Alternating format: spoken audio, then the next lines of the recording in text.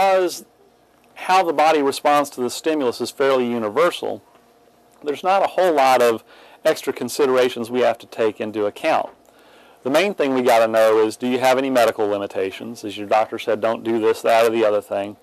But the biggest thing is, do you have any orthopedic or range of motion limitations? Because the biggest thing we got to do is we got to get you appropriately fitted on the exercise machines that we use. And we're very fortunate. We use a rehabilitative brand of exercise equipment that we've made special modifications to.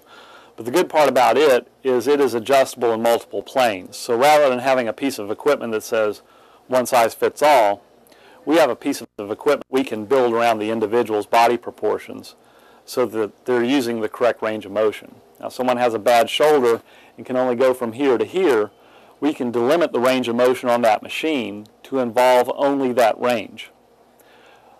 If we can do that and get them stronger, then what we can find over time is once we get you strong in that range, we can take that limitation of range of motion and pin it out one in either direction so that you're now not here and here, but here and here, until you get strong in that range, and then you're here and here.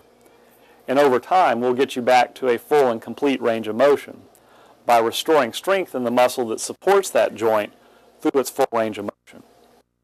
Most people become stiff and crickety not because their joints are defective in some way. It's because their musculature is not strong enough to support movement when the joint angle becomes non-advantageous. I can hold up a whole lot of weight when I'm fully extended and my joint angle is 180 degrees. But when I get to 90 degrees and try to hold up weight, the force output through that joint with a cosine of 90 degrees as a force output of 0, you're much more mechanically disadvantaged there, and you've got to be strong. So a lot of people can't get in an acute joint angle. That's why you'll see elderly people walk with very stiff legs, because if they lose the mechanical advantage of that joint angle, they don't have the musculature to support it, and they'll collapse. So really, amongst individuals, there's not a whole lot of special tweaking that we got to do. But you know, we just kind of get the scoop from people, and then we go in, size them up on the machines, and just through eyeball and experience, we guesstimate what we think the appropriate resistance for you is. And then right out of the gates, we work you hard. If you have the capability to reach it, we will take you to complete muscular fatigue right out of the blocks. Because there's no reason not to do that. It's not dangerous.